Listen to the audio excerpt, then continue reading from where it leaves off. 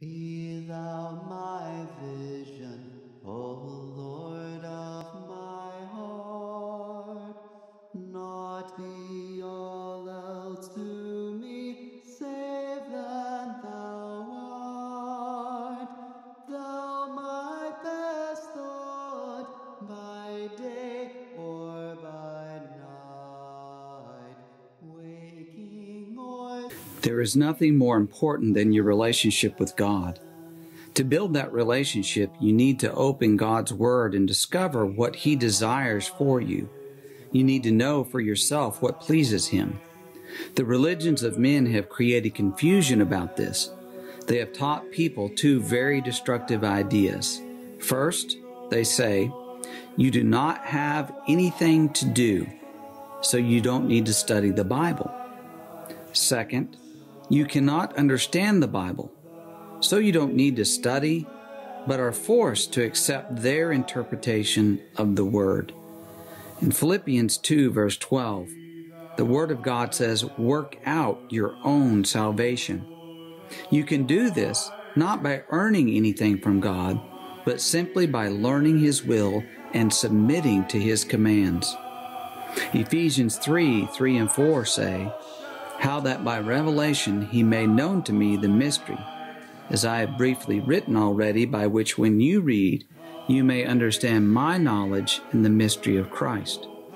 In other words, you can understand the gospel of Christ just as Paul understood it.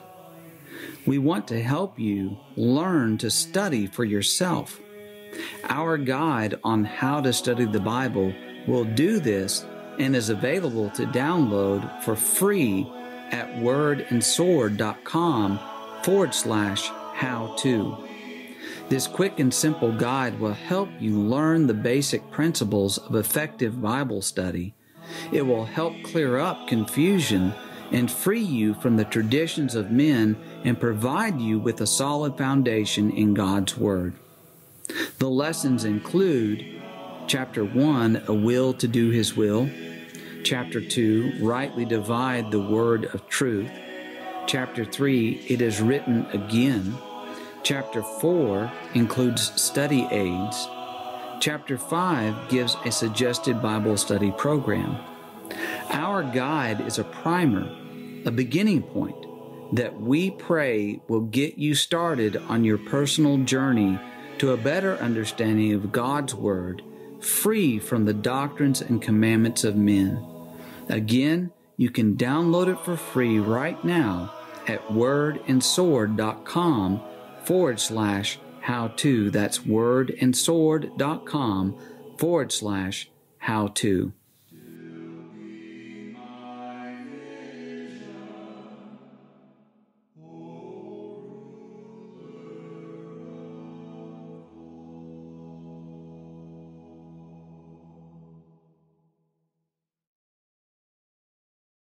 In light of everything that's been going on in our nation, we want to begin our series of studies tonight looking at the decline of a nation. We want to go back and notice what happened with the nation of Israel and then come forward to see what's happening within our nation and what the true problem is. In 2 Kings chapter 17, we read about Israel and how the nation of Assyria came against them, laid siege to the city of Samaria, and eventually took the city of Samaria, but then carried the people away captive into foreign lands. And the question is, why did that happen to ancient Israel? We begin then by reading in 2 Kings 17, verse 7 and following. We're going to have a little bit longer reading here, but we're going to read about what happened and why it happened. It says in 2 Kings 17, verse 7, for so it was that the children of Israel had sinned against the Lord their God, who had brought them out of the land of Egypt from under the hand of Pharaoh, king of Egypt, and they had feared other gods, and had walked in the statutes of the nations whom the Lord cast out from before the children of Israel, and of the kings of Israel which they had made. Also the children of Israel secretly did against the Lord their God things that were not right, And they built for themselves high places in all their cities, from watchtower to fortified city. Then they set up for themselves sacred pillars and wooden images in every high hill and under every green tree. There they burned incense on all the high places, like the nations whom the Lord had carried away before them. And they did wicked things to provoke the Lord to anger. For they served idols, of which the Lord had said to them, "You shall not do this thing." Yet the Lord testified against Israel and against Judah by all of his prophets, every seer, saying, "Turn from your evil ways and keep my commandments and my statutes according to the law which I commanded your fathers and which I sent to you by my servants the prophets." Nevertheless, they would not hear, but stiffened their necks like the necks of their fathers, who did not believe in the Lord their God. And they rejected his statutes and his covenant that he had made with their fathers, and his testimonies which he had testified against them. They followed idols, became idolaters, and went after the nations who were all around them, concerning whom the Lord had charged them that they should not do like them. So they left all the commandments of the Lord their God, made for themselves a molded image and 2 calves, made a wooden image, and worshipped all the host of heaven, and served Baal. And they caused their sons and daughters to pass through the fire, practiced witchcraft and soothsaying, and sold themselves to do evil in the sight of the Lord, to provoke him to anger. Therefore the Lord was very angry with Israel, and removed them from his sight. There was none left but the tribe of Judah alone. So as we read that, and if you recall your Old Testament history, how that the nation of Israel, the northern nation after Israel was united under Saul, David, and Solomon, remember they split into 2 kingdoms. You had the southern kingdom of Judah, the northern kingdom of Israel, and we're reading about this northern kingdom of Israel and eventually what happened to them. But basically what happened is at the very beginning when they were established, they began to worship God in an idolatrous manner. They had made calves and set them up as images through which they would worship Jehovah God in heaven. But as time went by, there was a steady rot and a steady decay in that nation, going away from God. And terrible things were being done by them. And so God appealed to them through the prophets. He sent prophets to try to get them to repent of their sins and turn back to him. He sent disasters, calamities. He sent their enemies against them to try to humble them before him. But these people were stiff-necked, they were hard-hearted, they were stubborn, they were determined to do evil, and so it just kept getting worse and worse, eventually to the point where God said he was finished with them, and he destroyed them. He carried them off into captivity, and as far as history is concerned, that nation never existed again. So we see a decline of the nation and the collapse of a nation because they did not respect and honor God and the commandments that he had delivered to them. Our nation right now is in a time of crisis. It's beyond obvious that we have very fundamental, very real problems that are taking place. You think about over this past year, over the past spring and summer, all the riots and all the looting that took place. And it was praised, it was endorsed, it was excused by many leaders in our society. And we look at that and we wonder, how in the world could that happen? We see that there are institutions that we once revered, that we once trusted in, that are crumbling and falling apart. And we also notice, of course, that families are being destroyed in our nation. And it causes us to have a measure of anxiety and concern for what the future holds, either for ourselves, for our children, or for our grandchildren. A concern about our nation and exactly where it's going to end up in the next few years or the next few decades. And so we want to think about that for a little bit in our study together tonight. And the first thing that we want to notice is, and maybe this goes without saying, but the United States is in a state of moral decline. It is rotting from within. You know, some deny that it's in a state of moral decline. And the reason they deny that is because they have a different view on the world. They have a different perspective and standard that they live by. You know, there are some of us who live by what's called the Judeo-Christian ethic. And our worldview is a very specific worldview. As we look out, we believe there are certain things right, certain things wrong, and we generally agree on those things, at least in the moral realm. But then there's this other view that we're going to term as the secular humanist worldview.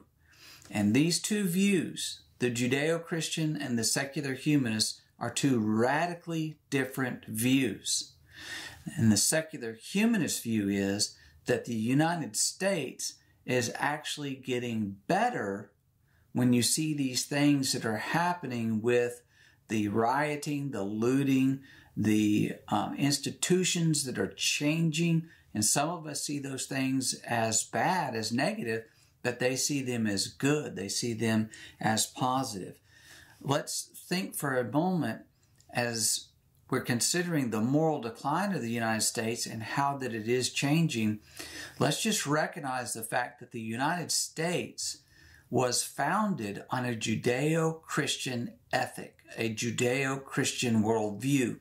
And there are some things that are kind of fundamental to that worldview. One of those things is that God is the creator. In Genesis chapter 1, verse 1, remember it says, in the beginning, God created the heavens and the earth. And there are many of us who look at that, we accept that, we believe it, that God created the heavens and the earth. He created the entire universe. And so that gives us a certain perspective of this universe, that it is governed by God, that God is the one to whom we are accountable. We recognize that God made man. In Genesis chapter 1, verses 26 and 27, it says there, then God said, let us make man in our image, according to our likeness. Let them have dominion over the fish of the sea, over the birds of the air, and over the cattle, and over all the earth, and over every creeping thing that creeps on the earth. So God created man in his image. In the image of God he created him. Male and female he created them. So God created us, created human beings. Again, that says we are accountable to God. In 2 Peter chapter 1, we believe that God revealed his will to men. In 2 Peter 1, verses 20 and 21, it says this, knowing this first, that no prophecy of Scripture is of any private interpretation, for prophecy never came by the will of man, but holy men of God spoke as they were moved by the Holy Spirit. So in other words, what is contained in the Bible is not the product of men, of the philosophies of men, the wisdom of men, of any individual man or group of men who have come together. This is not a collection of the wise sayings of the philosophers of Greece or Rome or any other ancient civilization. This is a divine, inerrant revelation of God. That's what the Judeo-Christian worldview believes. That's the position that people who hold to that worldview, that's the position they take. And we understand that we're going to be judged by the Word of God. As Jesus said in John chapter 12, verse 48, he who rejects me and does not receive my words has that which judges him. The word that I have spoken will judge him in the last day. So we're going to be judged by the Word of God. That is, our lives are going to be compared to the Word of God and whether or not we lived up to it. Just as ancient Israel and their conduct and their society, their nation, was compared to the Word of God. And when they were found wanting, God moved against them. We understand that we individually are going to stand before God and give an account for all things done in our lives.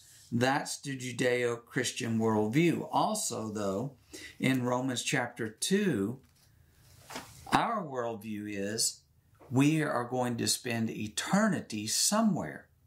So God created the heavens and the earth. God created man.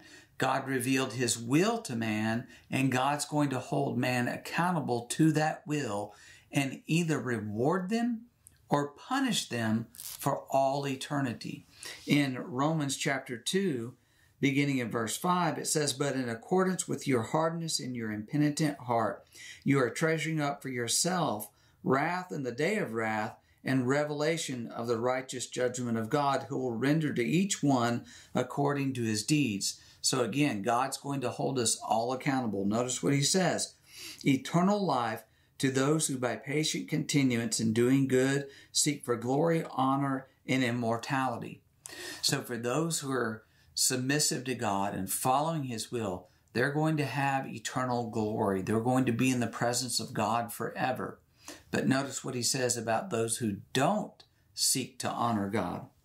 But to those, this is Romans 2 verse 8, "But to those who are self-seeking and do not obey the truth, but obey unrighteousness, indignation and wrath, tribulation and anguish on every soul of man who does evil, of the Jew first and also of the Greek, but glory, honor, and peace to everyone who works what is good, to the Jew first and also to the Greek." So God will reward the righteous and he will punish the wicked. That is part of the Judeo-Christian worldview. We're accountable. So that governs our behavior in this world, because we believe we're going to have to give an account and there are going to be consequences to our behavior. The secular humanist view rejects all of these things. It rejects that there is a God who created the universe. It rejects the idea that God created man. It rejects the idea that God revealed his will to man and that man is accountable to that, and rejects the idea that there is an eternal reward or an eternal punishment. So these are two radically different worldviews that we see. Now, the changes that we are observing in our society seem to be rapid. They seem to be happening so quickly, and, in a sense, they are happening very rapidly. It seems like there's just one thing after another, and it goes from bad to worse. But it's been taking place for many decades now. We have to look back and observe and acknowledge that these things did not just happen overnight.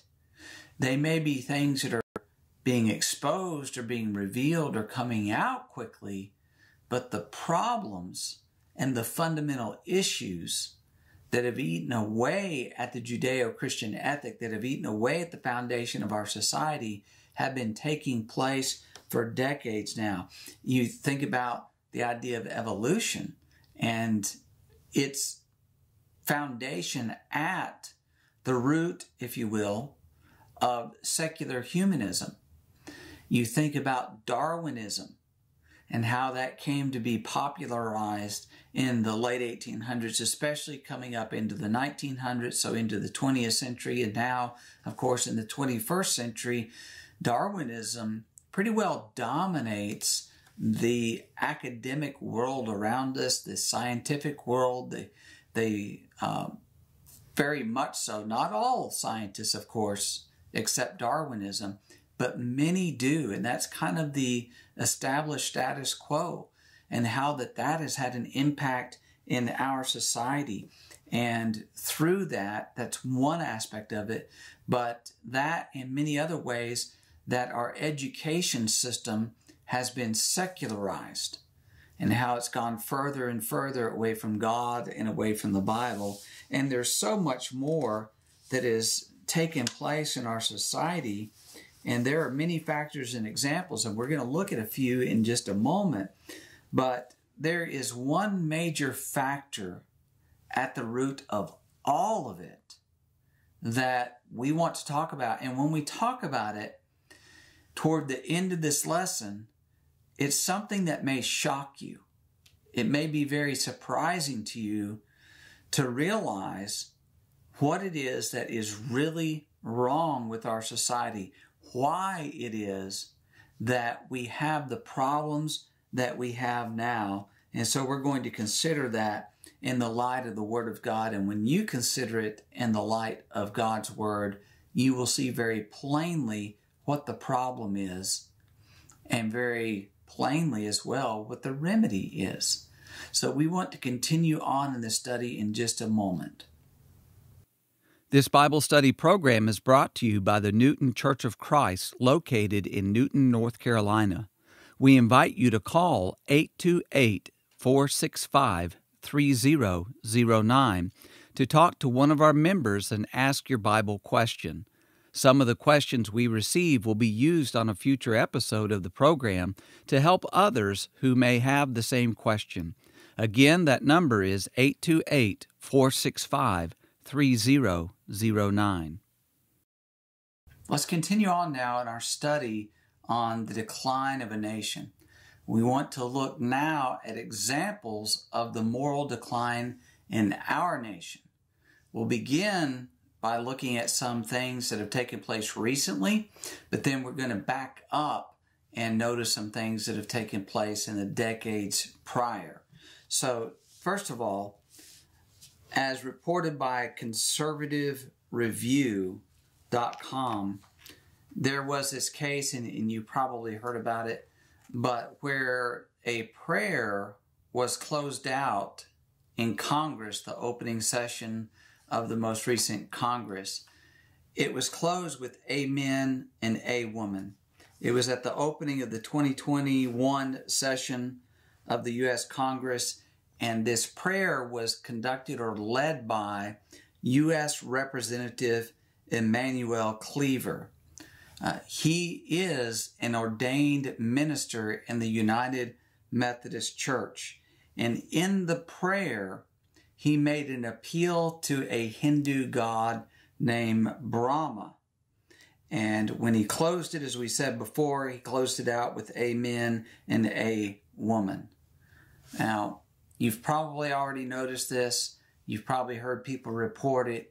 You probably know it from your study of the Bible. If you don't, the word amen means let it be or so be it. In other words, it's an affirmation of what has been prayed. So when somebody says, Lord, heal the sick in Jesus' name, amen, they're saying let it be. So let the sick people be healed. And when others say amen, what they're doing is they're assenting to what has been prayed. They're saying we agree, we approve, and we are appealing to God for what has been prayed, what we have petitioned Him for, or what has been said in that prayer. And so you think about an ordained minister in the United Methodist Church and an elected representative who's leading a prayer before Congress. He says amen and a woman. It shows, first of all, his extreme ignorance of the Word of God and what the meaning of the word amen actually is. And it reveals, if that's not the case, we'll say it reveals his biased view on current issues in our society. But then also, you may have heard of this as well, as reported in thehill.com, that Congress is now supposed to use gender-neutral terms. So these are like rules of conduct for the congressmen, and they're supposed to use gender-neutral terms. So congressmen, they could not use that, right? Well, here's some of the things that have been reported about that. So it says, in addition to permanently establishing an Office of Diversity and Inclusion and other diversity measures, the proposed package would honor all gender identities. Okay, honor all gender identities by changing pronouns and familial relationships in the House rules to be gender neutral. So you can't say father and mother. You have to say something like parent. You can't say brother, sister is something like sibling. That's the way they want congressmen to conduct themselves when they are in the House of Representatives. Now, here's the thing about it. There are only two genders as established by God, as created by God. We go back to Genesis chapter 1, and you remember what it says here in Genesis chapter 1, verse 26, let us make man in our image, according to our likeness. Let them have dominion over the fish of the sea, birds of the air, and so on. In Genesis 1:27, it says, so God created man in his image. In the image of God, he created him. Male and female, he created them. God created a man, and God created a woman. And we submit to you, those are the only two genders that have ever existed in all the history of mankind. Either a male or a female. But now we're being told by society around us, we're being told now by political leaders and academics and all kinds of people, no, there are not two genders. There are many genders. And so people can identify by these other genders, whatever kind of word they want to apply to that, however they want to rationalize that. The reality is there are only two genders. That's established in the Word of God. And by the way, it's established in science. Science knows there's only two genders. And it's integral to marriage, of course. In Genesis 2, verse 24, it says, therefore let a man leave his father and mother and be joined to his wife, and they shall become one flesh. So you have a man marry a woman, a male marry a female, and they become husband and wife. That's marriage. That's what it is. That's what the Word of God defines it as.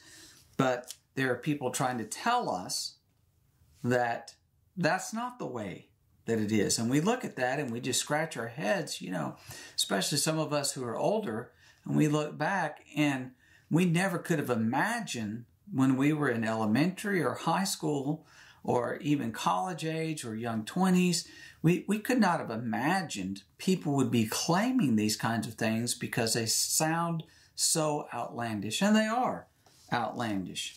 But here's another example. This was reported in the dailycaller.com that third graders are told to deconstruct their racial and sexual identities. Third graders are told to do this. This was an exercise or a lesson that they went through in class. So here's some of the things that were reported concerning that. It says a public elementary school in California reportedly instructed third grade students to deconstruct their racial and sexual identities in order to understand power and privilege, according to Discovery Institute scholar Christopher Rufo.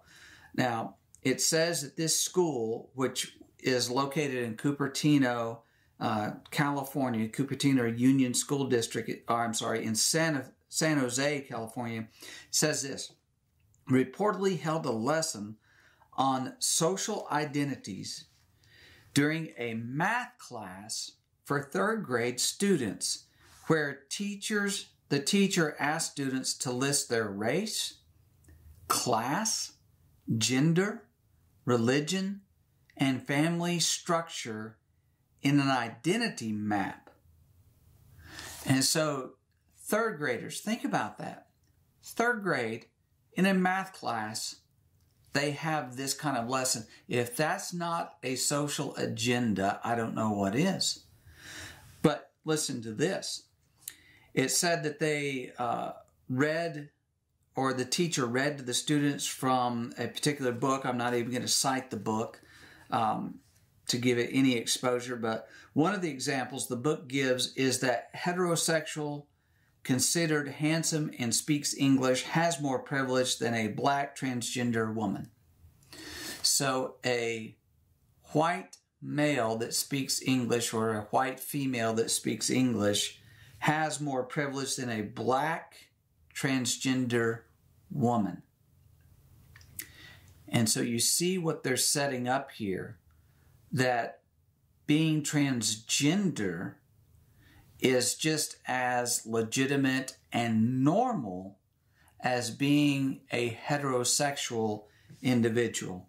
So the teacher told students that people who have privilege have power over others, and some people may have features of their identity that give them power, while other features mean they're oppressed.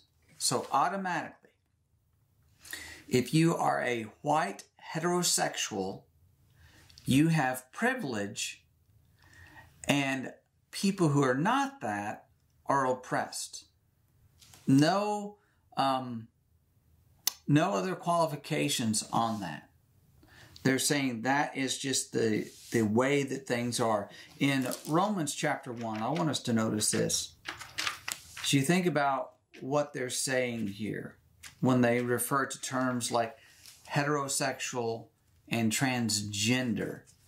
What they're really driving at is that homosexual behavior and transgender, I don't even know, I guess you call it behavior or action or attitude, whatever you want to describe that as, that those things are normal and acceptable to be embraced, to be promoted, to be upheld, and the other things need to be punished. Heterosexuality needs to be punished.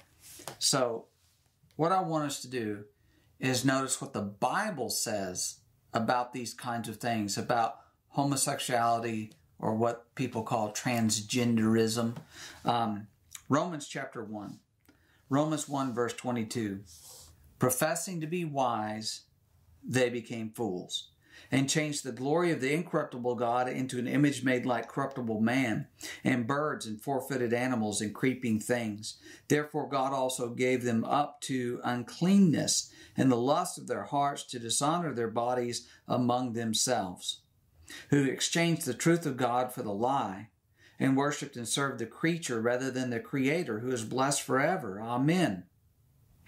For this reason God gave them up to vile passions, for even their women exchanged the natural use for what is against nature. Likewise also men, leaving the natural use of the woman, burned in their lust for one another, men with men, committing what is shameful, and receiving in themselves the penalty of their error, which was due.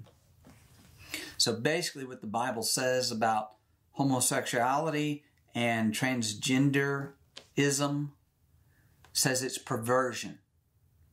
It uses terms like this: uncleanness. They dishonor their bodies. They have vile passions. They do that which is against nature. It's unnatural. It's against the way that human beings are created by God in the image of God. It says these things are shameful. So when they are teaching children or promoting it in any other form in our society to any other group, they're doing things that are dishonorable, vile, against nature, unnatural, shameful. They should be ashamed of it. Now, we can go back into our history and see that there's a steady march down to this point. So think about these things. How do we get to the point where third graders are being taught to deconstruct their sexual identities and told that transgender people are oppressed because there are other people who are heterosexual? Well, think about what happened just a few years back. The legalization of same-sex marriage, huge issue in our nation not that long ago. Before that, we had the legalization of abortion.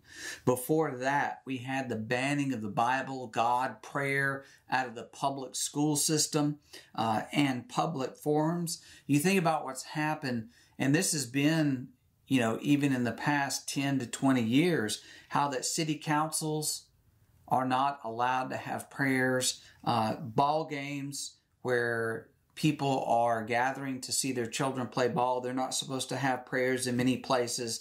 In courthouses, not supposed to have a copy of the Ten Commandments representing that Judeo-Christian ethic on which our society and our justice system is supposed to be built.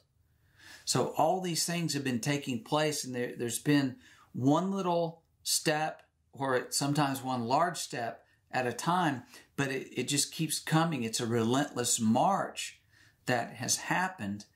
And so that's in part why we are seeing such a rapid advancement of this other worldview, of the secular humanist worldview, and its perversion, and how that many of us who have some concept and some appreciation for the Judeo-Christian worldview, how that's alarming us, that's causing us concern about our society, about our families, and where our nation is headed. And I want to talk about why this is happening. Why is this taking place? And it may shock you as to what I see is going on and has been going on in our society for a long time. So come back in a moment, and we want to look at why our nation is declining.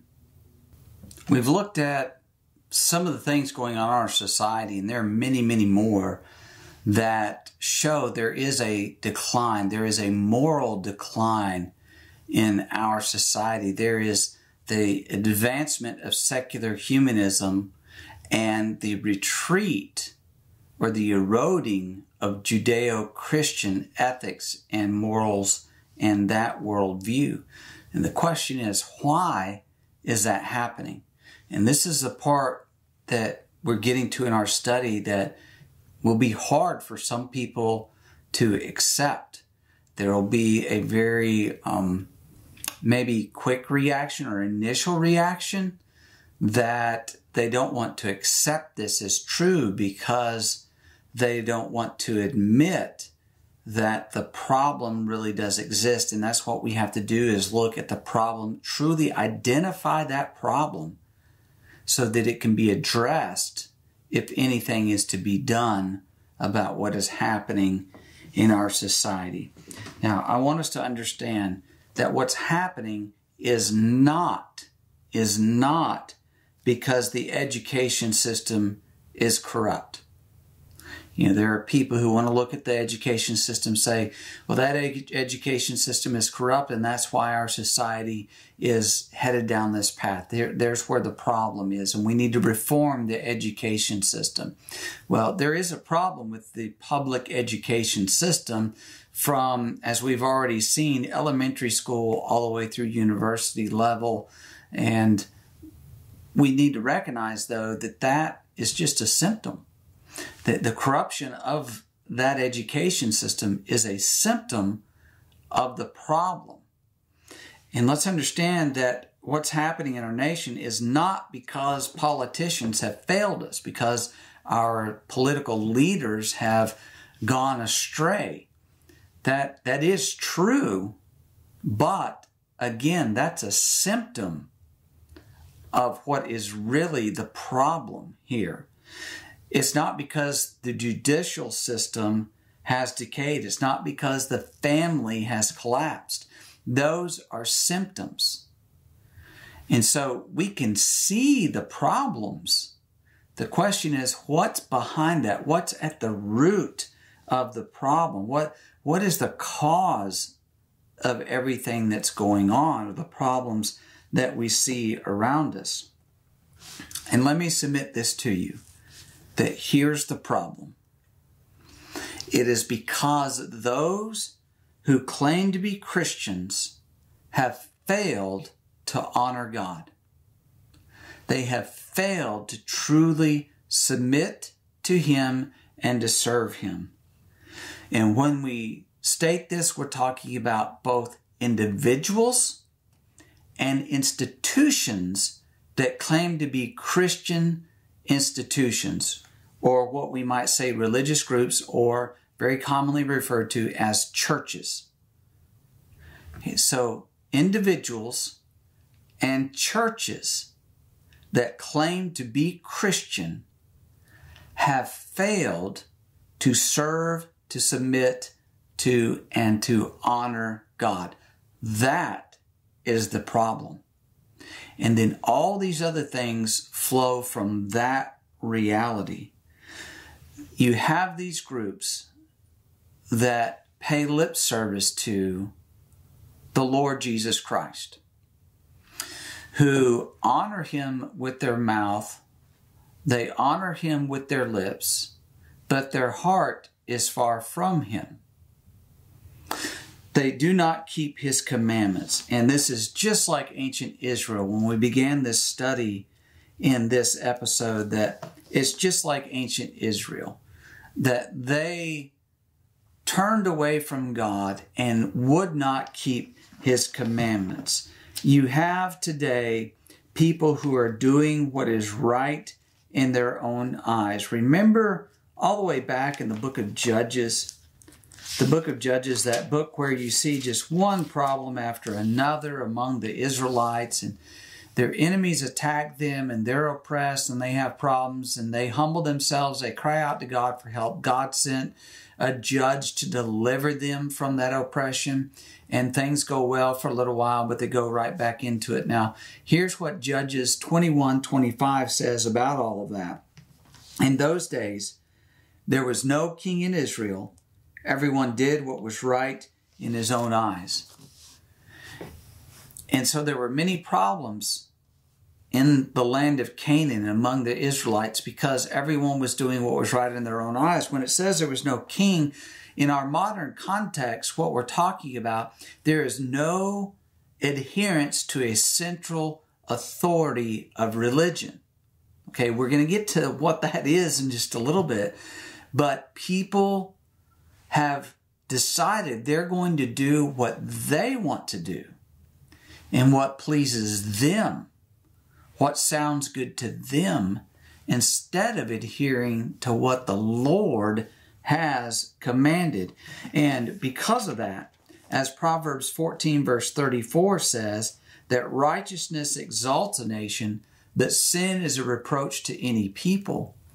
You see, if we were adhering to the Word of God, then we would be exalted as a nation.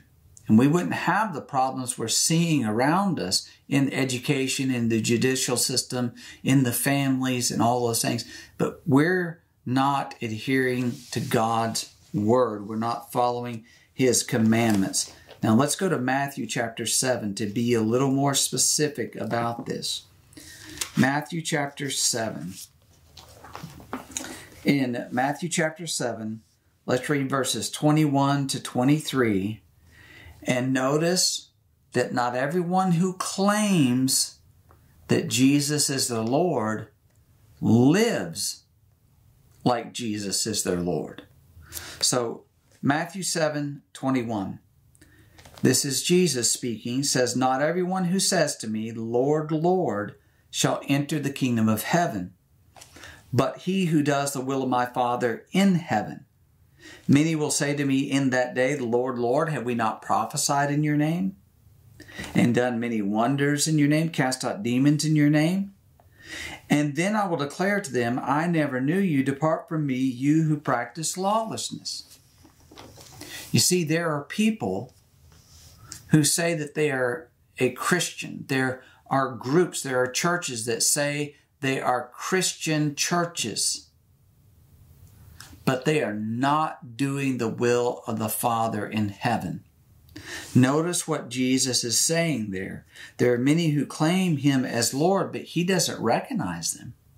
And he says they're not getting into heaven because they don't do the will of the Father. They are not following his commandments. So how have religious groups, these churches, how have individuals not kept the will of the Father? Now, this is where we get down to the bare truth. And this is where some people are going to pull back a bit. But I submit to you that a very glaring, very obvious example of where you have the revealed will of God and then you have men doing something else, is the way that people choose to identify themselves before God. And we're talking about those who claim to be Christians. So the Bible tells us that Christians are identified or described as disciples, right? Or Christians. In Acts chapter 11, notice verse 26 here. It says, and when he had found him, that is, Barnabas had found Saul of Tarsus, it says, when he had found him, he brought him to Antioch. So it was that for a whole year they assembled with the church and taught a great many people. And the disciples were first called Christians in Antioch. So those who were followers of Jesus Christ were called disciples and Christians. You can read on through the New Testament and you can see where they were called brethren as well. They were called saints. So there are various terms that are used in the New Testament to identify those who said Jesus was Lord, those who submitted to his will, those who were followers of Christ. So you have those different ways they're described as individuals in the New Testament and different ways that they're described collectively. Here you understand that it uses the term church. In 1 Corinthians chapter 1 and verse 2, notice how the church at Corinth is described. 1 Corinthians chapter 1 verse 2, to the church of God, which is at Corinth. So church of God is a designation for a collective or a group of disciples, a group of Christians, that they were people who worked and worshiped together. You go back to Romans 16, verse 16. Romans 16, verse 16, greet one another with a holy kiss. The churches of Christ greet you. So there are many different churches, many different congregations that he has in mind here, and he describes them as churches of Christ. So you have church, you have Church of God, you have churches of Christ, you have body of Christ. In 1 Corinthians chapter 12, verse 27, the apostle says, now you are the body of Christ and members individually. You see, you have things in the New Testament, the inspired Word of God, that reveals how disciples, how Christians, how individuals who followed Jesus, how they were termed or described, how they were identified, the names that were given to them. We have that revealed to us in the New Testament. But when you look in the religious world around us, people use other ways to identify themselves.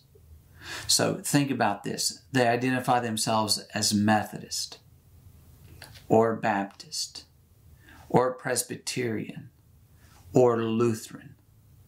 And none of those terms, and there are many others, and none of those terms are used in the Word of God to describe and talk about individual Christians as followers of Christ, or groups of Christians who would worship the Lord. None of those things are used. You see, men introduced those things. And that's how they wanted to identify themselves as distinct from others who had a different designation or identification. So if they say they're a Methodist, that you know, well, they're not a Baptist. And a Baptist, you know, is not a Catholic. And a Presbyterian is not a Mormon.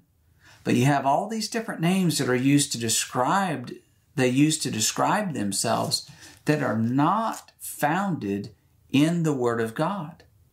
So that means men acted on their own authority. They did what was right in their own eyes. Now, some people think, well, this departure is small. You know, what's the big deal in designating yourself one way or another? Well, let's look at 2 John. 2 John verse 9 beginning. And just think about this in light of what the Apostle John writes here. He says in 2 John verse 9, whoever transgresses and does not abide in the doctrine of Christ does not have God. He who abides in the doctrine of Christ has both the Father and the Son. If anyone comes to you and does not bring this doctrine, do not receive him into your house, nor greet him, for he who greets him shares in his evil deeds. So he says there's a doctrine of Christ. There is truth. And if you go beyond that truth, you transgress the doctrine of Christ, you do not have God. It's as plain and as simple as that. Notice Colossians chapter 3 to go along with that. Colossians chapter 3 and verse 17 here. The Apostle Paul writes this by inspiration. And whatever you do in word or deed, do all in the name of the Lord Jesus, giving thanks to God the Father through him. When it says to do something in the name of the Lord, it's talking about by his authority, right? Just like in Matthew chapter 28, when Jesus said, all authority is given to me in heaven and on earth. Go therefore and make disciples of all nations, baptizing them in the name of the Father, the Son, and the Holy Spirit. He's not giving a formula and saying you need to use those words specifically when somebody is baptized. He's saying do it by the authority of the Father, the Son, and the Holy Spirit. So people, we understand, do not adhere to that authority. And they decide we're going to call ourselves whatever we want to call ourselves, what sounds good to us, what we like, the term we come up with, as opposed to using what the Bible teaches. So think about that there is the authority and the revealed will of God, but men do not honor that when they call themselves and identify themselves by something that's not revealed in the Word of God. That is one way, that's one of those steps that eats away at the very fundamental idea of a devotion to and an honoring of our Creator and our Savior. And we want to come back in just a moment and notice a couple of other things related to this. This Bible study program is brought to you by the Newton Church of Christ, located in Newton, North Carolina. We invite you to call 828-465-3009 to talk to one of our members and ask your Bible question. Some of the questions we receive will be used on a future episode of the program to help others who may have the same question. Again, that number is 828-465-3009. Okay, let's remind ourselves when we're thinking about how men depart from the Word of God, and we talked about how they identify themselves, and that it's that departure that's at the root of what's happening in our society, and just the illustration of one way they've done it for decades, even centuries now, is by using terms to describe themselves as individuals or as groups that are not found in the Word of God. And in Matthew chapter 7, let's go back to what Jesus said just to remind ourselves of the fundamental principles here. In Matthew chapter 7, verse 21, says, not everyone who says to me, Lord, Lord, shall enter the kingdom of heaven. So not everyone who claims Jesus as Lord, who believes in him as a Savior, is going to go to heaven. He says, not everyone who says to me, Lord, Lord, will enter the kingdom of heaven, but he who does the will of my Father in heaven. Many will say to me in that day, Lord, Lord, have we not prophesied in your name, cast out demons in your name, and done many wonders in your name? And then I will declare to them, I never knew you. Depart from me, you who practice lawlessness. You see, one of the things we recognize here that Jesus says your motivation doesn't matter. If you're not doing the will of the Father, it doesn't matter that you're trying to please me, you're trying to honor me, that you're doing it in sincerity. You know, haven't we done all these things in your name? He says, you haven't done the will of the Father. I never knew you. Depart from me. So motivation is not an excuse. Because you have the right motive doesn't excuse you from ignoring the will of God. Let's notice another way. Not only in name do men depart from the Word of God, but the way they organize themselves in these religious bodies. The Bible, let's first of all notice, reveals that there are two levels of organization for Christians. One is the universal body of Christ. In Ephesians chapter 1, verse 22, it says, and he put all things under his feet and gave him to be head over all things to the church, which is his body, the fullness of him who fills all in all. So the church is the body, and Christ is the head of that body. So Christ is the head, and Christians are the body. That's the universal body. Another way the Bible describes it is that you have a kingdom, and Christ is king, and all those who are Christians are citizens of that kingdom. So there are different ways the Bible describes the universal body, but there is just one universal body. Now, that's one way that the group of disciples are described, and this is talking about the disciples over the whole earth. Now, the second way that disciples are described as a group, or organized rather, as a group, is in local congregations. In Philippians chapter 1. Philippians chapter 1 and verse 2. Or verse 1 rather. Philippians 1 verse 1. Paul and Timothy, bondservants of Jesus Christ, to all the saints in Christ Jesus who are in Philippi with the bishops and deacons. Okay, so you have all the saints in Philippi. You have a church there, a local congregation. And he says they have bishops and deacons. Another term for bishops is elders or shepherds or pastors. So they had multiple pastors, shepherds, bishops that were overseeing the work there. Then it says deacons. These are servants of the church, and they're specific and special servants of the church. They're not just regular members who serve one another, but they have the office of a deacon. So in 1 Timothy chapter 3, verses 1 and following there, you have qualifications for elders. Somebody who's going to be an elder or a bishop, as it's described here in Philippians 1. You're going to be an elder, a bishop, a shepherd, a pastor. Here's qualifications you need to meet. And it goes on to talk about the qualifications of deacons. But here's the thing. You have a local church, and the organization of that local church, you're supposed to have bishops and deacons. That's what we see in the Word of God. We understand that evangelists or preachers work among them. 2 Timothy chapter 4, as Paul writes to Timothy, he says, do the work of an evangelist. He tells him to preach the Word. So he's a preacher. So preachers work among them as well.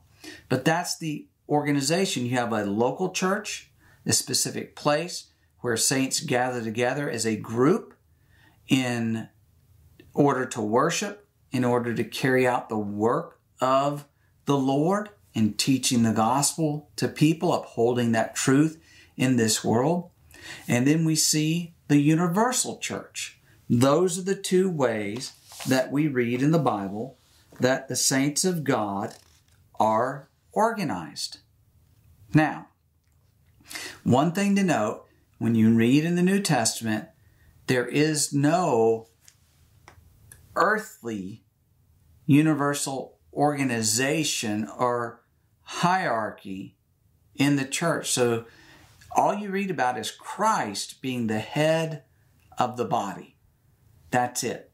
Or Christ being king over his kingdom. That's it. There's no earthly headquarters. There's no earthly organization where they tie each other together and money flows to one place or flows out of one place. We don't read that in the New Testament. Just a universal body that is under Christ. And then you read about local congregations that have human leadership in them, bishops, deacons, things like that. So, having said that, think about how men organize their religious groups, the religious organizations. They organize religious bodies in things that are smaller than the universal church, but larger than a local church. And they call these denominations, sort of like our currency has denominations, right? You have a $1, $5, $10 bill. You have the coins that are denominations, even smaller. But it's the idea that they denominate out, they separate out.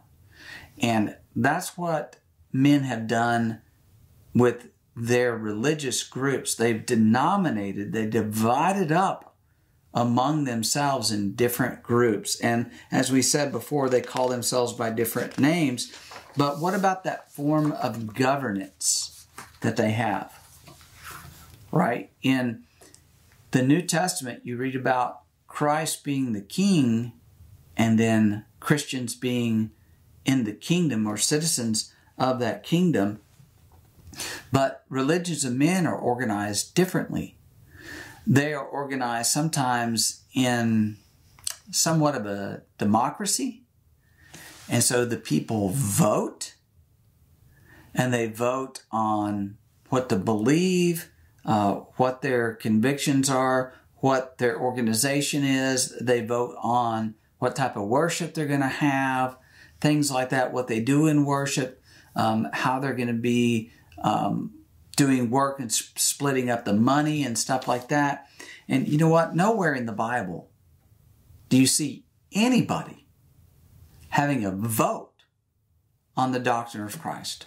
It just is not there. There's no voting on morals, right? God revealed that through the Holy Spirit, and that's it. Nobody has a right to vote on that. Then sometimes there's organizations among men that we might say is like an aristocracy, that there's an elite class or an elite group that oversees and rules in a religious body. But the New Testament church, the one you read about in your Bible, is not ruled by an elite class of men who determine church beliefs and practices. It's not in the Word of God.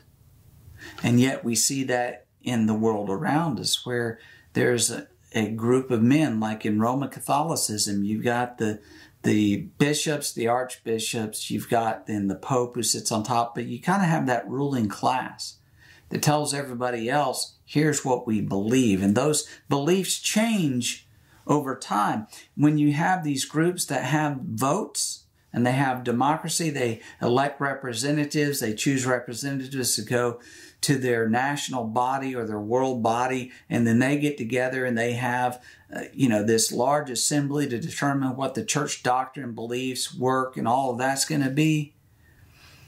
That's not anything you read about in the New Testament of Jesus Christ. And so you understand that when they change that organization, they change that form of governance, that's when you get things like different names that are not found in the Bible, and you get different practices that are not found in the Bible. You think about how they have changed worship and leadership that is revealed in the Bible. Just notice one thing on that in 1 Timothy chapter 2. 1 Timothy chapter 2. And let's notice here 1 Timothy 2 verse 11. Let a woman learn in silence with all submission, and I do not permit a woman to teach or to have authority over a man, but to be in silence.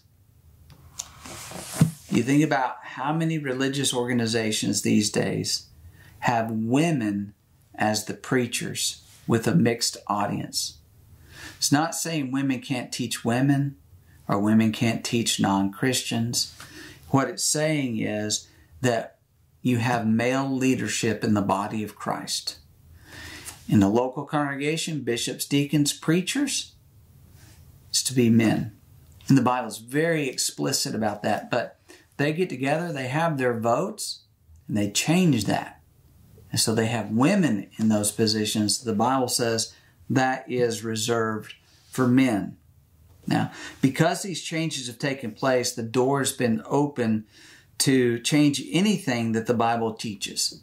So there are religious groups that identify themselves as Christians. They say they are in the tradition of Christianity. They say Jesus is the Savior, but that's in doubt among some of them. But be that as it may, they come out and they say, you know, the universe is a result of evolution and not special creation by God. Some of them try to marry two things together. They try to say, well, yeah, God created, but God did it through the evolutionary process. And that's a compromise with the world, with secular humanism. The Bible's very clear. In the beginning, God created the heavens and the earth. And it goes on to describe the 6 days of creation. That's it. There is no other room for any other understanding about how the universe came into existence. You know, they reject God's moral law because, again, think about the process here. They decide that they're going to be organized and run their churches differently than what the Bible reveals, that they're going to vote on things, that men are going to have discussions and debates and decide what the church stands for, what it doesn't stand for, what it does in worship or practice, what it doesn't do. And so they change the name of the church in addition to that, something not found in the Bible. And so they change these other things. They change God's moral laws, or try to. Of course, these laws don't change, but they begin to stand for, advocate, and practice things that are contrary to the will of God, like abortion, right? The Presbyterian Church USA, totally fine with abortion. There are religious groups who claim to be Christians that support abortion when the Bible says that it is murder. And 1 Peter 4, verse 15, no one who is a Christian is to be a murderer. So they change or reject, we should say, God's moral law. They reject God's moral law on marriage, divorce, and remarriage. And this is a huge one among religious people. It's just like they've completely ignored what the Bible teaches on this. In Matthew 19:9, listen to what Jesus said. And then you think about people and their families, people and their marriages around you. Maybe this applies to you. It's something you need to think about. But Matthew 19:9, and I say to you, whoever divorces his wife, except for sexual immorality, and marries another, commits adultery. And whoever marries her who is divorced commits adultery. See, people all around us, including in these religious groups that say that they are Christian, they get married and divorced 2 times, 3 times, and they act like it's no big deal. They go on this notion very often, well, God wants me to be happy. Well, God wants you to be faithful to Him, not to please yourself, but to please Him. That's what He wants of you. That's what He commands of you. But yet, these religious groups reject that. They don't hold people accountable to what the Lord teaches. There are religious groups that have accepted homosexuality, that not only do they accept them as openly, actively practicing homosexuals as members, but there are religious groups now that are promoting them into the leadership of those religious organizations. In 1 Corinthians chapter 6, verse 9, it says, do you not know that the unrighteous will not inherit the kingdom of God? Do not be deceived.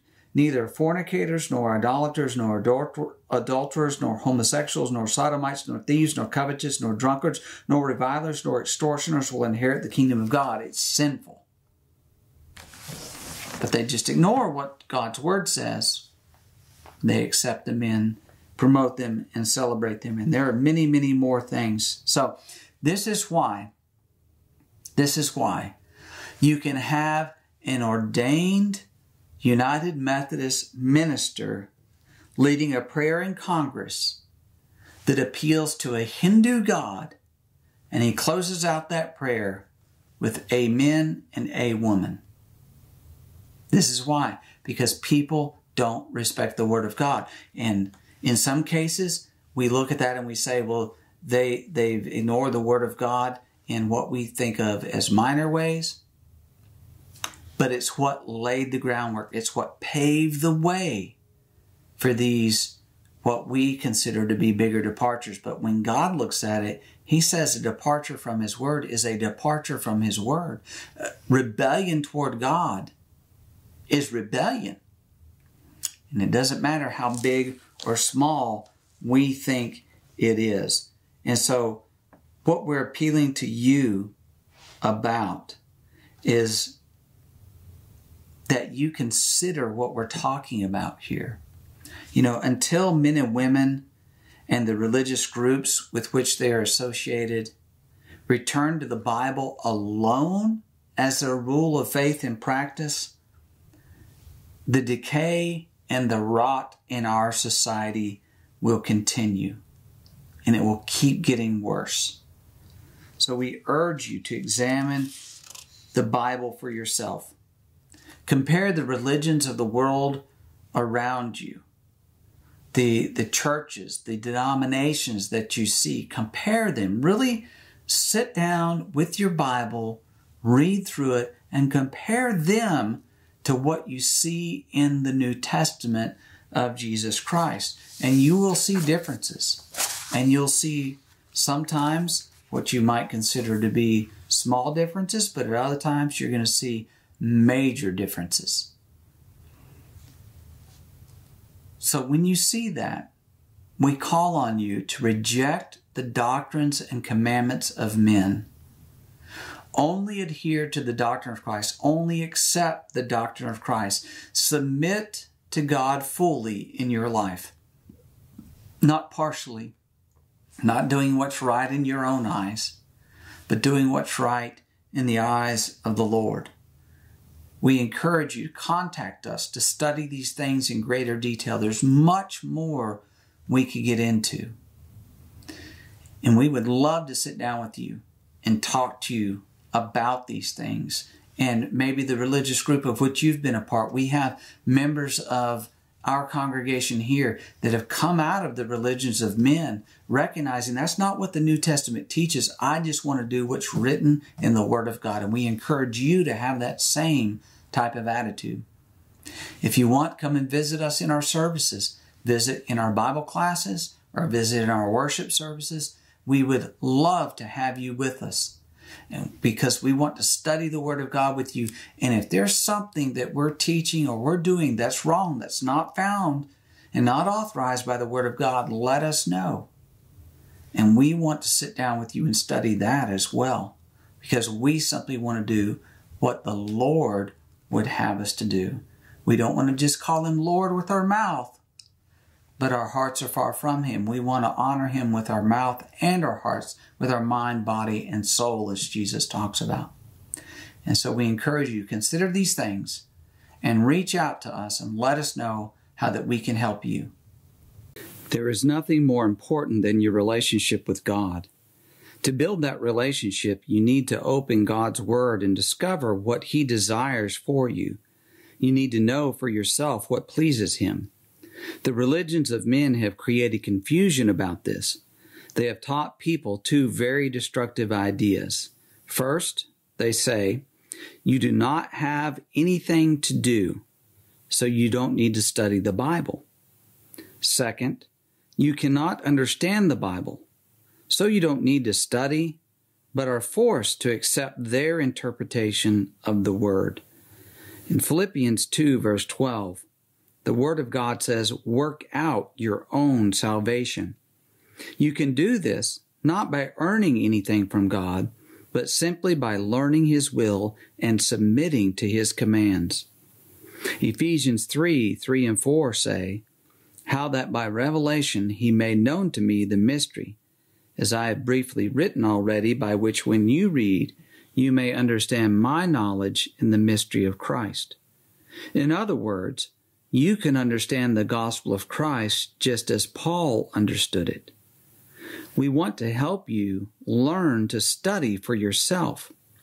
Our guide on how to study the Bible will do this and is available to download for free at wordandsword.com/how-to. This quick and simple guide will help you learn the basic principles of effective Bible study. It will help clear up confusion and free you from the traditions of men and provide you with a solid foundation in God's Word. The lessons include Chapter 1, A Will to Do His Will. Chapter 2, Rightly Divide the Word of Truth. Chapter 3, It Is Written Again. Chapter 4 includes study aids. Chapter 5 gives a suggested Bible study program. Our guide is a primer, a beginning point that we pray will get you started on your personal journey to a better understanding of God's Word, free from the doctrines and commandments of men. Again, you can download it for free right now at wordandsword.com/how-to. That's wordandsword.com/how-to.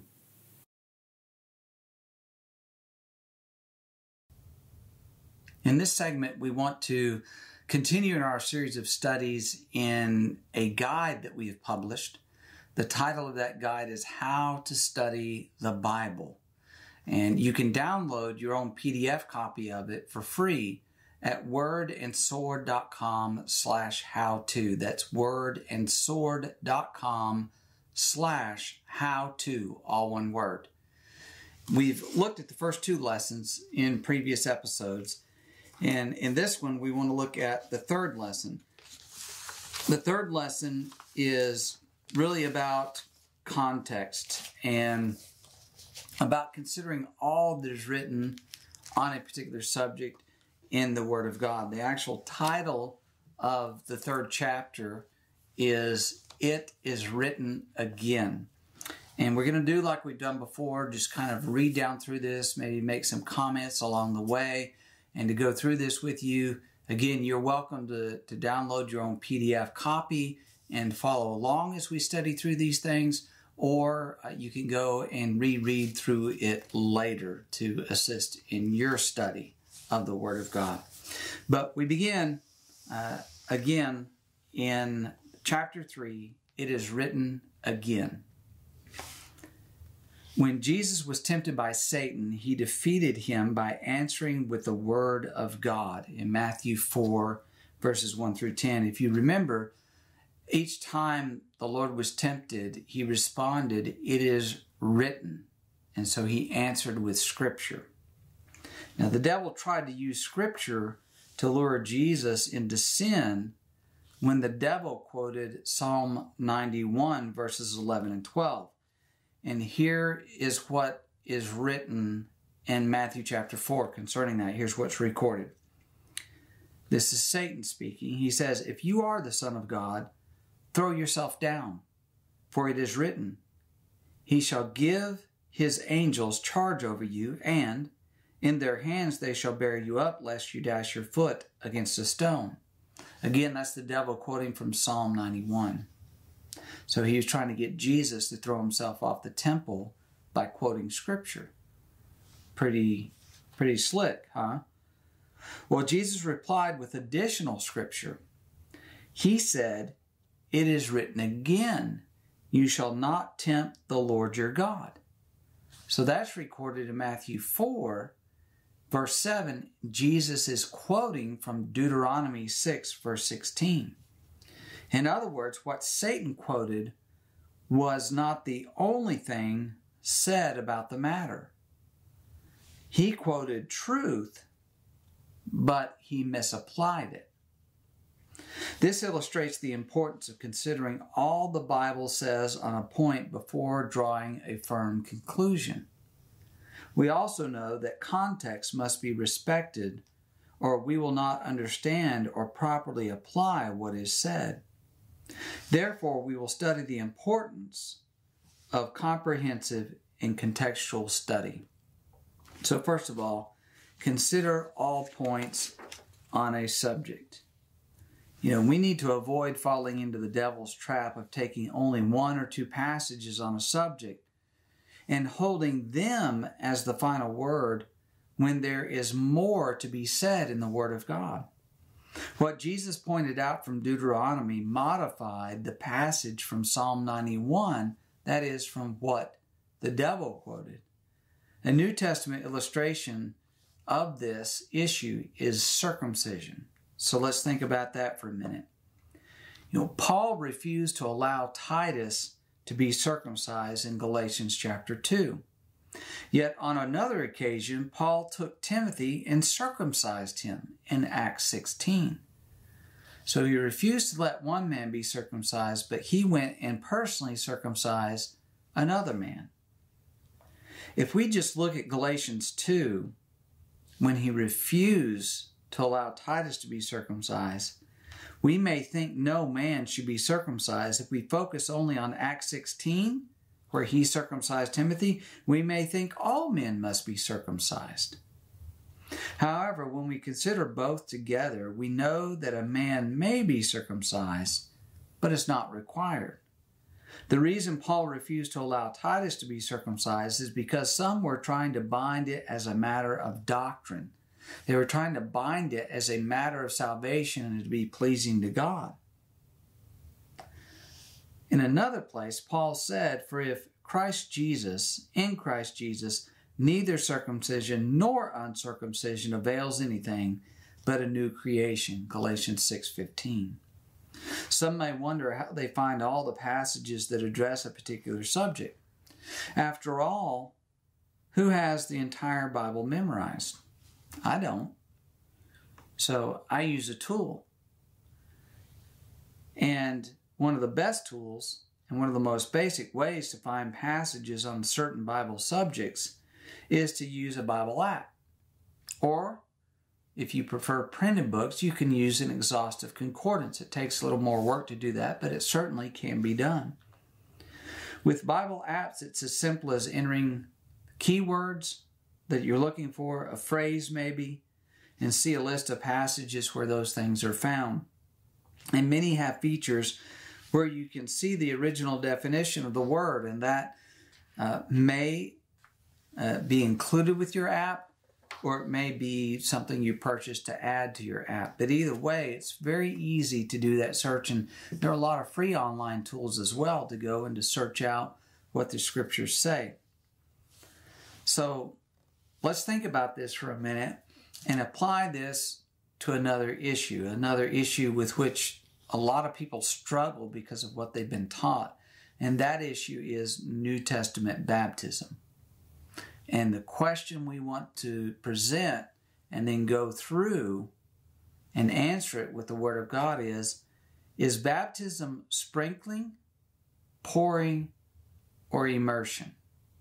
Sprinkling, pouring, or immersion, because you can look in the religious world around you and see where people practice all kinds of different things as it relates to baptism.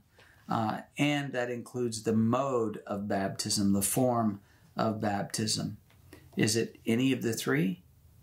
Well, if we apply the principles of considering all passages pertaining to the form of baptism or the mode of baptism, then we're going to see the answer jump right out at us. Now, if we begin in Matthew and look for passages that contain baptism, baptize, baptize, and so on, things like that, as you go through these, notice the ones that have information relating to the mode or the form of baptism. You will find in Matthew chapter 3, verse 6, that it says John baptized people in the river Jordan. Okay, so he baptized people in a river. After Jesus was baptized by John, it tells us in Matthew 3:16 that he, that is Jesus, came up immediately from the water. So he came up out of the water. As you go on, you will come to John chapter 3, verse 23, where it mentions that John was baptizing in Aenon near Salem, because there was much water there. In Acts chapter 8, verse 38, it says, both Philip and the eunuch went down into the water, and he baptized him. So, as we've gone rather quickly through these different passages, what we've noticed is baptism involved much water with people getting into and out of that water, which would seem to point to baptism as an immersion. But if you go further and you study more, you're going to see definitive evidence and proof as to the exact mode of baptism. Paul said the Romans were buried with him, that is with Christ, through baptism into death, Romans 6:4. He told the Colossians that they had been buried with him in baptism, Colossians 2, verse 12. So an obvious question to ask is, what is burial? Okay, if the Romans and the Colossians were buried in baptism, well, what is burial? For you and I, maybe we just instinctively know, we just automatically know because we're familiar with what burial is. You know, it is not sprinkling or pouring a little bit of dirt or even a bucket of dirt over a body. But burial is a full encasement. The body is surrounded by the dirt or rock or whatever substance it is into which it is laid to rest. So our common form of burial in our nation is they dig a 6-foot hole in the ground and they put the body that's in a casket down in there, and then they cover it up so that body is surrounded by the earth, by the dirt. So the mode of baptism, or the form of baptism in the New Testament, let's understand when Paul describes it as a burial, that tells us that baptism is an immersion. It's not a sprinkling. It's not a pouring. It's an immersion. That's what the scriptures teach. Now, we easily come to that conclusion when we consider all the passages in the New Testament that address baptism, or at least the mode or the form of baptism. And that could be applied not only to the mode or the form of baptism, but the reason for baptism. Why are you baptized? Go through the New Testament and study and see. The conclusion you'll come to is we're baptized for salvation. But we go on. Consider the context. Another problem that many people encounter is taking things out of context. You know, televangelists are famous for this, and right now you may be thinking, well, aren't you a televangelist? Well, in a way, yes, but that's not how I think of myself. I think of myself as a Christian who teaches, and it just happens to be through the medium of video.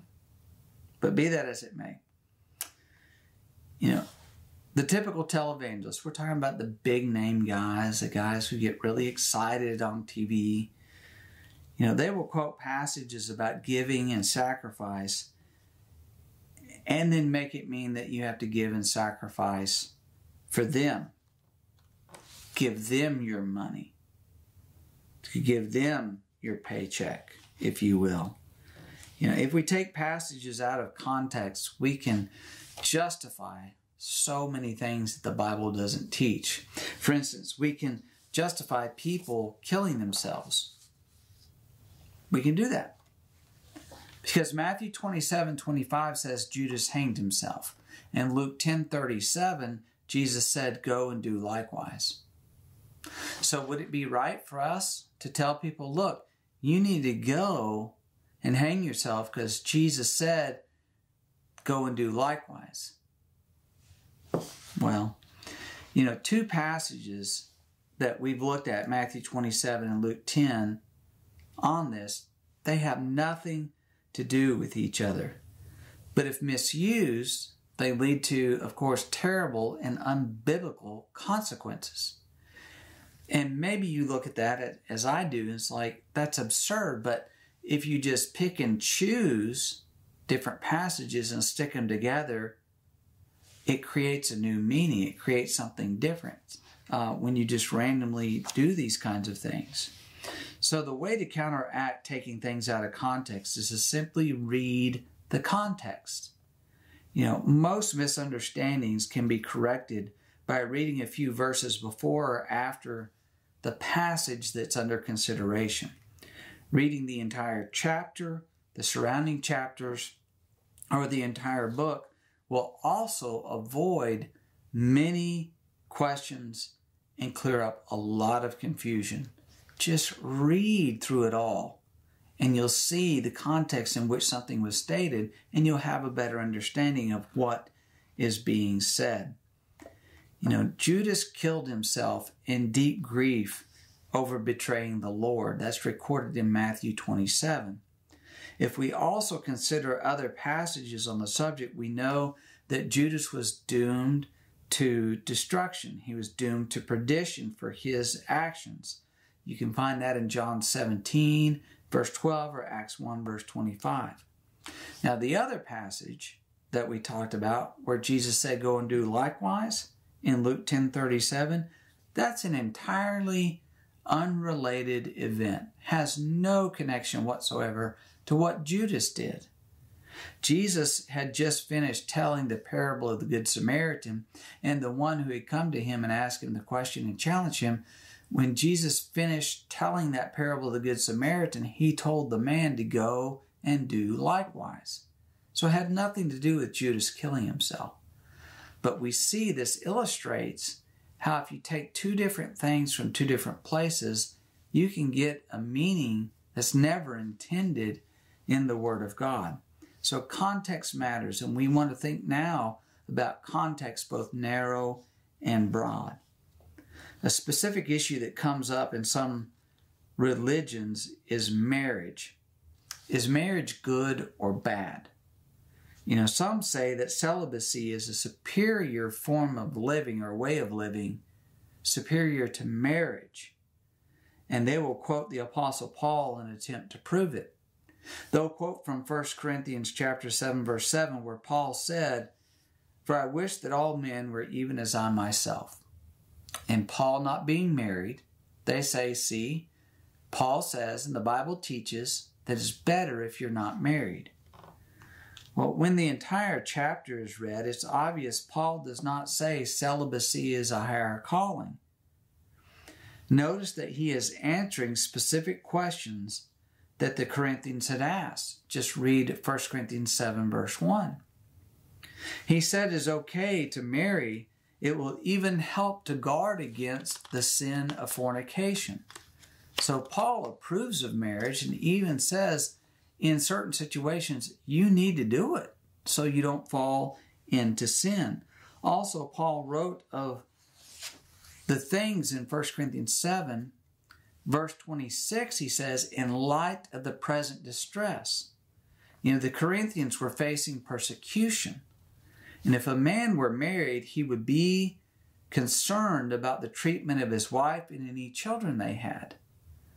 So he might compromise the faith to spare his family. This is why Paul said he wished others were as he was, that is, that others were unmarried just like he was unmarried, so you wouldn't have that concern. You could make decisions and sacrifices more easily. Now, as we broaden the context to the Bible, we see and consider all that is written about marriage. We learn that God, of course, made marriage, and he made it for man's benefit. Back in Genesis chapter 2, when he created Adam and Eve, he brought them together as husband and wife. So God ordains marriage. He established it from the very beginning. It's the oldest institution, the oldest relationship that exists among men. So the wise man said in Proverbs 18:22, he who finds a wife finds a good thing and obtains favor from the Lord. We also know that one who is a church leader, whether a bishop or deacon, must be married according to 1 Timothy chapter 3. So celibacy is not a higher call than marriage. Rather, the Bible teaches us that marriage is honorable. Marriage is right and good. So context, narrow and broad, really does matter.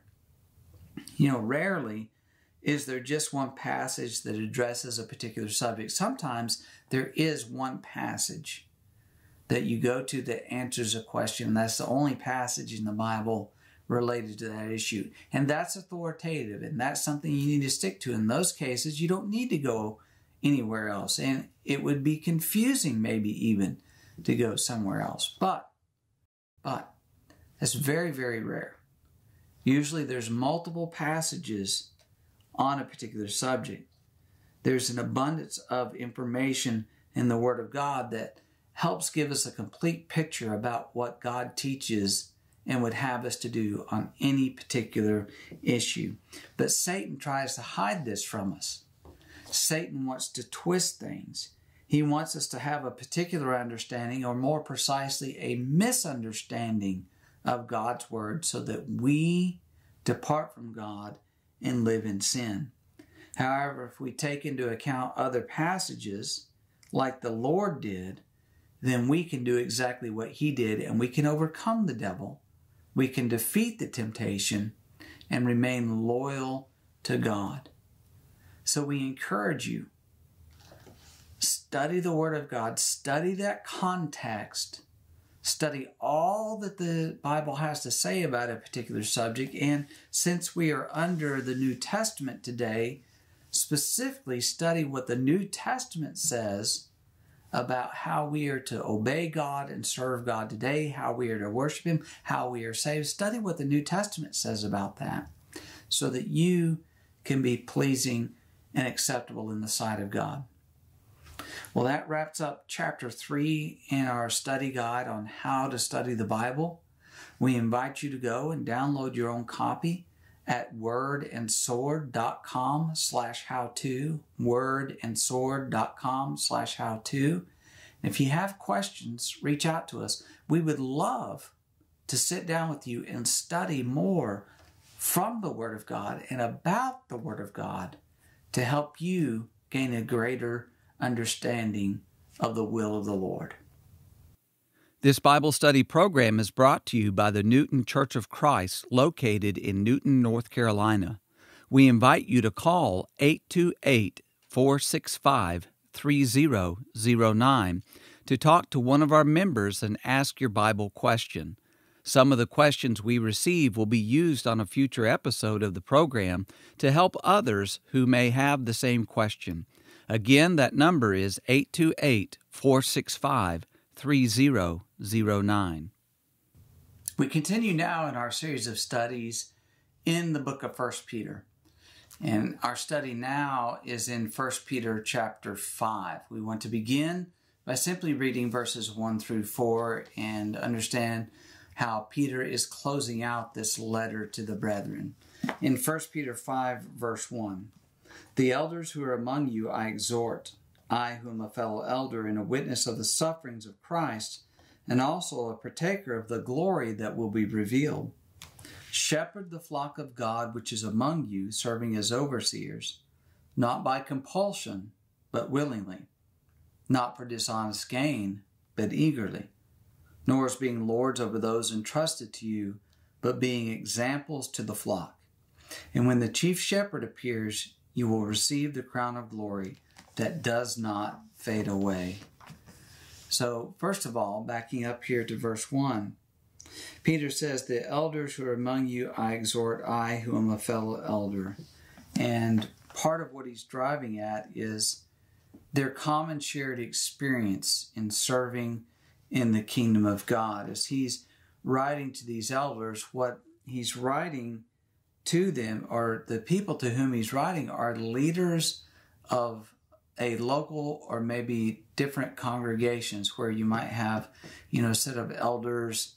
Let's just say at Rome, there may be a set of elders. Then at Antioch, another set of elders down in Jerusalem. But wherever the congregation is, they have their leadership there. And he's writing to these leaders of congregations to encourage and admonish and exhort them. So he says he's writing to them that they're dispersed in different places.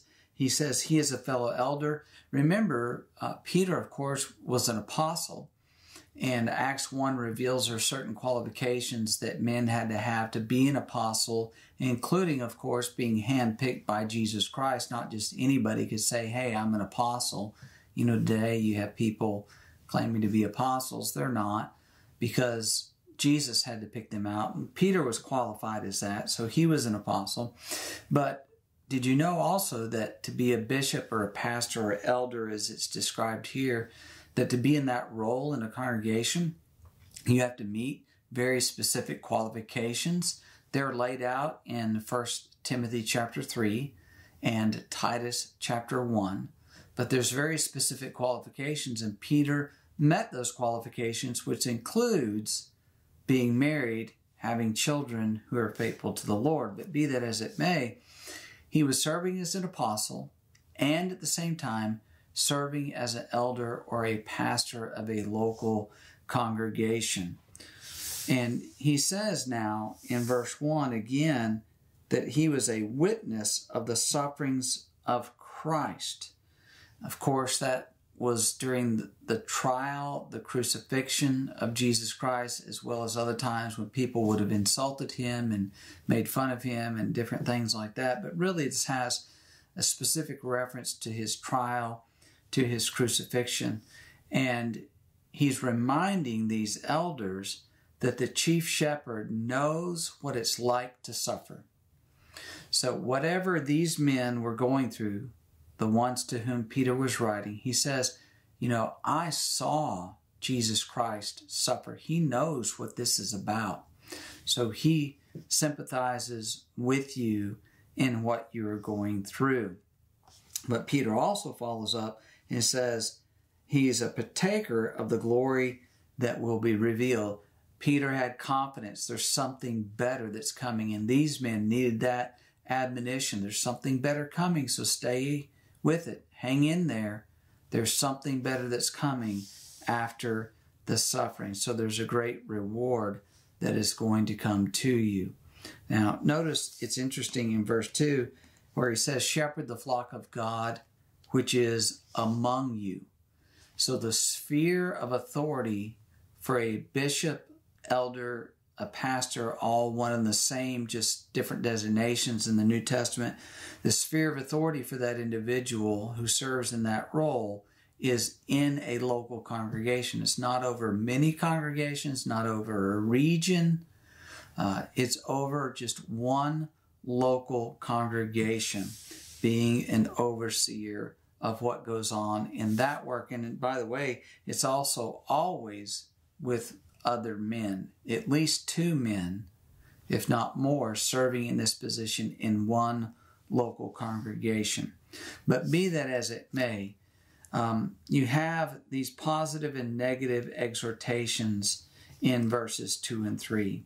So the first one, he says there that you serve as overseers, not by compulsion, but willingly. So don't let others push you into this and bully you into it, pressure you into it. But you do it because you want to do it.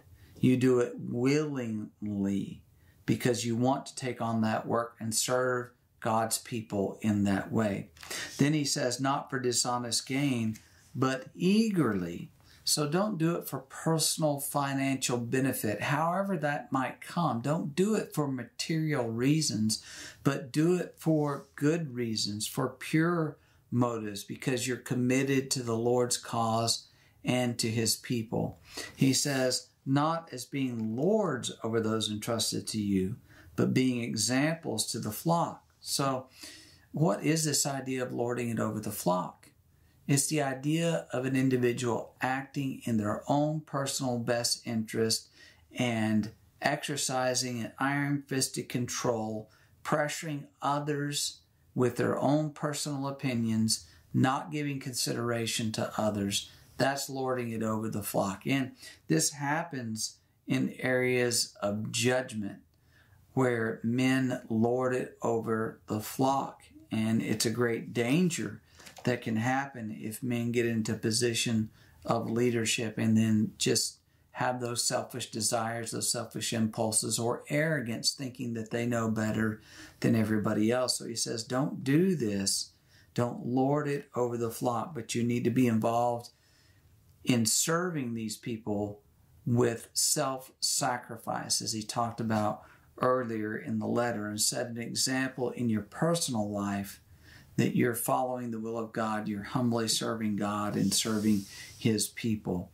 Now, the outcome, he says in verse 4, so when the chief shepherd appears, you will also receive the crown of life, or the crown of glory that does not fade away. There's a reward coming for your service and your sacrifice. For all that you've gone through for God and for his people, there's a reward there that is awaiting you. And that had to encourage them to keep going in serving in the kingdom of God. Now, let's go on and read verses 5 through 11 here. It says, likewise, you younger people, submit yourselves to your elders. Yes, all of you be submissive to one another, and be clothed with humility, for God resists the proud, but he gives grace to the humble. Therefore, humble yourselves under the mighty hand of God, that he may exalt you in due time, casting all your care upon him, for he cares for you. Be sober, be vigilant, because your adversary the devil walks about like a roaring lion, seeking whom he may devour. Resist him, steadfast in the faith, knowing that the same sufferings are experienced by your brotherhood in the world. But may the God of all grace, who called us to his eternal glory by Christ Jesus, after you have suffered a while, perfect, establish, strengthen, and settle you. To him be glory and the dominion forever and ever. Amen. So here's a great admonition to all Christians. At the beginning of the chapter, he addressed the elders, the leadership in a congregation. Now, verses 5 through 11, he's addressing the members of the congregation. And so he's addressing that relationship that we have to one another. And he says, you younger, be submissive to your elders. Yes, all of you be submissive to one another. So he changed from using elder as an office, as a role in a congregation, to the generic term of elders being older people, because he compares the younger to the older here in this case. But be that as it may, he's saying the younger people need to pay attention to the older people, that they have wisdom, they have maturity that will benefit them as they go through difficulties, as they have questions, as there are challenges that face them personally in their own life or as a people of God, as a congregation. So you younger, be submissive to your elders. Kind of follow their lead. If they're adhering to the Word of God, they are respecting what is taught in Scripture, then you be one who would yield to them and follow their lead as older, more mature Christians in serving the Lord. And he says, all of you be submissive to one another. As Philippians chapter 2 talks about, think about the interest of others and what's going to benefit them. So this would be to the older people that while they have maturity and wisdom, they still need to think about those younger people and some of the things that they're facing, or some of the things that would be beneficial to encourage them. Need to be thinking about that, because he says there that God resists the proud but gives grace to the humble. So whether young or old, there can be a danger of being filled with pride and not treating your brethren with respect. And so he encourages them to do that. Then he goes on in verses 6 and 7 and says, you need to submit to God. You submit to each other, but don't ever forget that primarily, above all things, you submit to God. And when you submit to God, it will lead to you being exalted. He says, humble yourselves under the mighty hand of God, that he may exalt you in due time. God's going to exalt us in his time, not our own time. God's going to lift us up when it's good for us, because as he's talked about in this letter with the suffering they're facing, that suffering is a benefit. It's helpful because it purifies us, it refines us, it makes us stronger, and it shows that we are in fellowship with Christ because we're partakers of his suffering. And here he says, humble yourselves under the mighty hand of God. He'll exalt you. Yes, he'll exalt you, but it's in due time, not when we want it, but when he sees it's the right time to exalt you and to raise you up out of those things. And so we need to have patience as we go through it. In verse 7, casting all your care upon him, for he cares for you. Now, the way that Christians do this is by casting their cares on the Lord. They go to him in prayer. They pray about the things that are troubling them and bothering them. And they trust in God to act in their best interest. They trust that God is acting in their best interest, that he hears the prayer, that he cares what's happening, and he is going to take action that is good and right. And let's understand that one who is a Christian trusts in God even when he or she does not see changes taking place. So these people are going through suffering, and even though that suffering's not let up and maybe even getting worse, they still trust in God. They haven't given up that faith in him. They forge ahead in doing what is right, continuing to cast their cares on him. And so he gives this admonition in verse 8, be sober, be vigilant. Why? Because you have an adversary. The devil is your adversary, and he is like a lion walking around seeking whom he may devour. The Bible describes the devil in such strong terms. Describes him as Abaddon and Apollyon in Revelation chapter 9. That's destroyer and destruction. He's described in Revelation 12 as the dragon and the serpent. Matthew 13, he's described as the wicked one. In John 8, Jesus said he's a liar and a murderer. We know that he's the tempter as well. 1 Thessalonians 3 verse 5. He lies to us and he twists the scriptures. He is one who wants to destroy us by any means that he has at his disposal. That's what the devil is and what he wants to do with us. So let's ask this question. Why would we ever want to do the bidding of the devil? If he is a lion that wants to devour us, why would we ever want to listen to him? Why would we ever want him as our master? Of course, we should not want that. We should not allow that to happen. And so Peter tells these Christians here to resist him steadfast in the faith. The only way to resist the devil is in the faith. If we are not in the faith, if we're not living by the word of God, we can't resist the devil. It's just not going to happen. He's going to get the better of us. But let's understand that when Peter writes, resist him steadfast in the faith, it means we can resist the devil steadfast in the faith. It's possible and it's necessary. And so when we live by the word of God, we're convicted by it, we submit to it, we act according to the word of God in our lives, then we are able to resist the devil.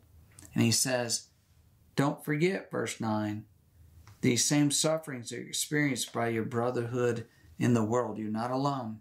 There are others who are going through the same thing that you're going through. So when people become Christians, when they go through difficulties, there is a larger brotherhood of others who are going through facing the same challenges that can be there to encourage you either in word or by example. Now, verses 10 and 11, he basically is offering a prayer and saying he prays that God would give them the strength that they need. And let's understand again that strength comes from suffering. It builds up our souls, and we become more useful in the kingdom of God when we go through suffering. So you become a child of God, the devil's going to attack. But if you'll be steadfast in the faith and resist him, that means you're getting stronger and stronger and stronger. And you'll be in a position and a place to help others in serving God. Now let's wrap up the chapter in verse 17, or verse 12 rather, down through 14. By Silvanus, our faithful brother, as I consider him, I have written to you briefly, exhorting and testifying that this is the true grace of God in which you stand. She who is in Babylon, elect together with you, greets you, and so does Mark, my son. Greet one another with a kiss of love. Peace to you all who are in Christ Jesus. Amen. So he closes out this letter in a beautiful way, talking about the grace of God, that the grace of God would be with them and something in which they stand. This epistle being written here is learning about suffering for the faith and exhortation to endure it, to realize eternal glory. That's what he's driving them toward. That's what he's pointing them toward. And when you think about that he's writing that, that's the Word of God.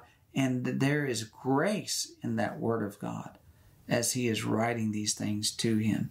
And so he passes along greetings from various brethren there. And then he closes it out with saying, show love toward one another, greet one another with a kiss of love. It's just, he's not saying you have to kiss each other when you see each other. He's just simply saying, have that expression of love and of kindness and warmth toward your brethren. And he then says, peace to you all who are in Christ Jesus. So you're going to find peace in the Lord. And if we can help you to find peace in the Lord, we want to be able to do that. We would love to sit down and study with you. Please reach out to us and let us know. And if you become a child of God, yes, there is suffering ahead of you in your life, but with the Lord, you can get through that.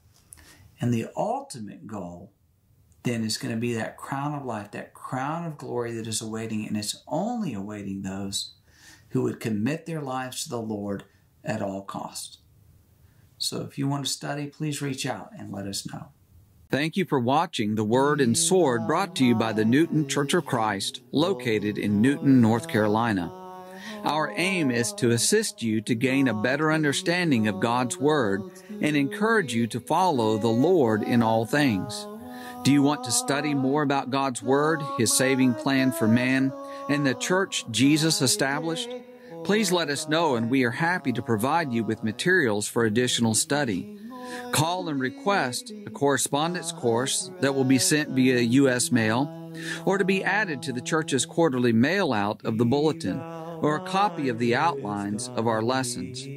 Call us at 828-465-3009. Again, that number is 828-465-3009. Thou my great Father, and I thy true Son, thou in me dwelling, and I with thee one. Be thou my buckler, my sword for the fight. Be